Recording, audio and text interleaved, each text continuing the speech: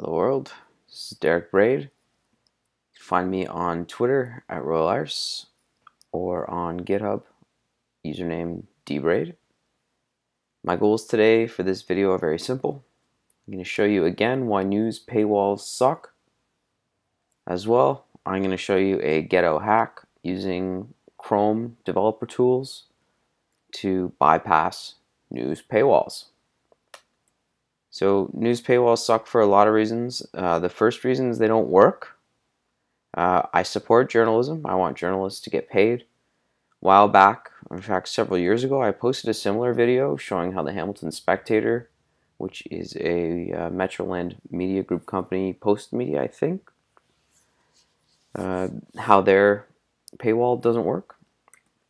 I'm going to show you a similar example today with the Globe and Mail.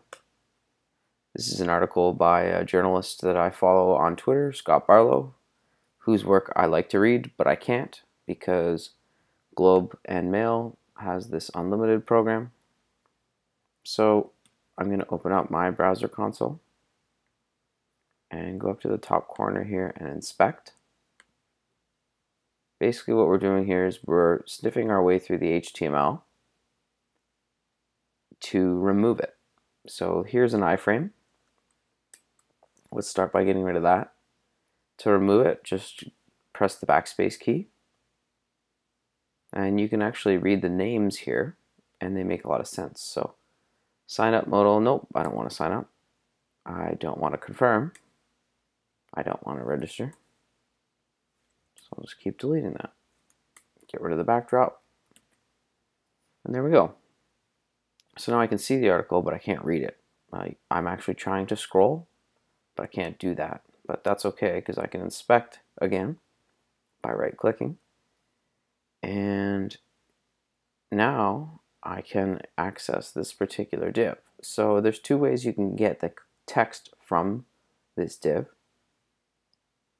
You can copy the selector and go into your console and just use a bit of jQuery.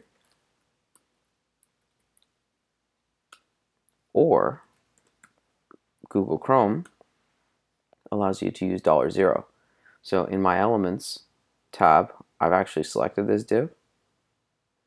I can just bounce in here, do $0 dot inner text, and it'll print the text of the article.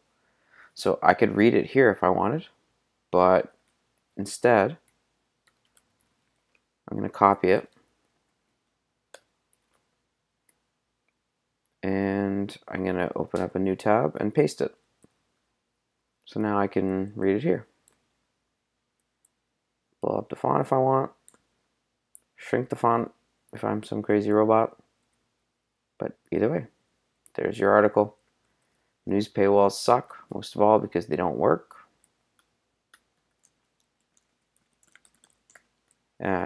And second of all, because they mostly just block people from content that they'd like to read and share. The internet was made to copy and proliferate news and information.